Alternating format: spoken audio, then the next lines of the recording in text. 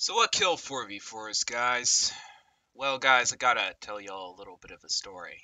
I'm going to take you back to 2012, 2013, 2014, when the fork glitch didn't exist. So back then, there were like 20 or 30 different clans, all with like 20-player rosters and their entire fan base, their viewership and everything. It was absolutely insane. If you go back then and you look at like the number of views these old clan matches got, if you look at like the crowds in the spar chamber and stuff anytime these people fought, you would understand that it was a pretty big end game activity. In fact, now it could have been, one of the main ones if it weren't for this glitch. Now, this game in many ways died because of the lack of attention that it got. Every now and then we get like a little update, but that's like just about it. No real content or anything. So, the end game activities are particularly important for the players who stuck around. So that's why I, kind of felt like I had to make this video. So guys, what is the fork glitch?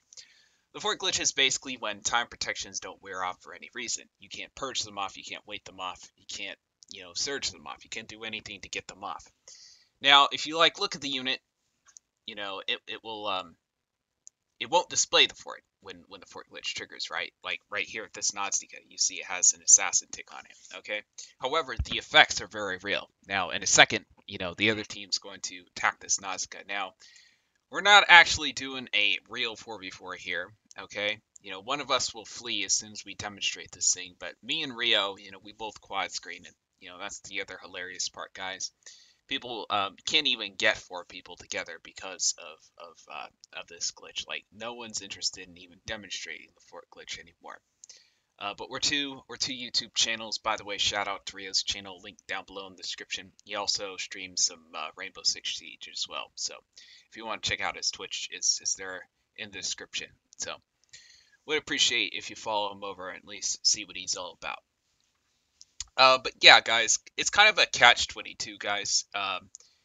People now look at 4v4s or the fort glitch and are like, why would people, bother fixing this thing? No one does 4v4s anymore. Well, people don't do 4v4s anymore because of this glitch. If you want to see proof of the 4v4s being a serious thing, go back to 2012, 2013, early 2014, and you can see for yourself, okay? It was something that was taken very seriously, but obviously no one can do it anymore. But yeah, no, it's frustrating. We've tried for like 6-7 years to get the devs to address this, and they haven't. Like they've said that they've known this glitch existed, but that they basically aren't going to fix it yet. Who knows? This round of bug fixes, we have high hopes that they will do something. Let's hope we're not disappointed. Now, look at the pets in the background, guys. You see they've not moved from their spawn. Same goes for my team as well in this recording. That's part of the glitch as well. So, guys, this is what killed 4v4s.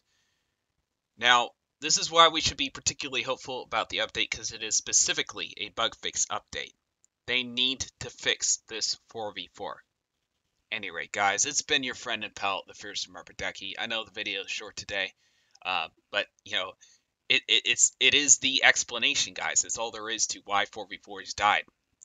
Well, I'll see y'all in the next video. Quack-a-doodle-doo, and peace out for now.